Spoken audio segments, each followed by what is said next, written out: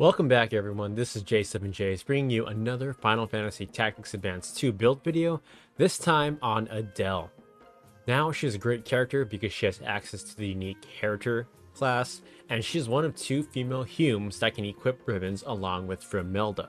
For leveling up, I do recommend Parvir as they have amazing strength, Ninja up for some speed, and trying to level up as a character as it has some of the most well-rounded stats for growth in the entire game. It also has a base moveset of 5, and she can equip nearly everything. Sadly, it takes forever to get, and it isn't quite Orlando OP in Final Fantasy Tactics, but still an overall solid job class. Now, for her abilities, it's a well-known overpowered one. Karator base job with high magic and dual wield. Veterans will know where this is going. I'm using Counter as her reaction ability since she can attack back with 2 weapons from dual wield. Now, the second turn in battle is where the shenanigans start. Magic Frenzy with either Thundara or Fyra, then watch the damage.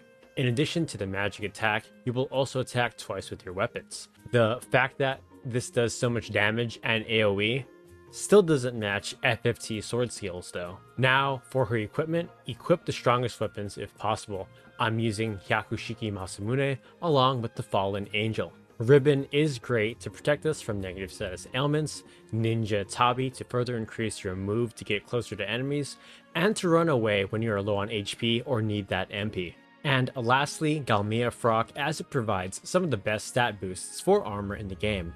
To sum it up, this build for Adelle has great mobility that lets you do insane damage while being immune to all negative status ailments with a ribbon.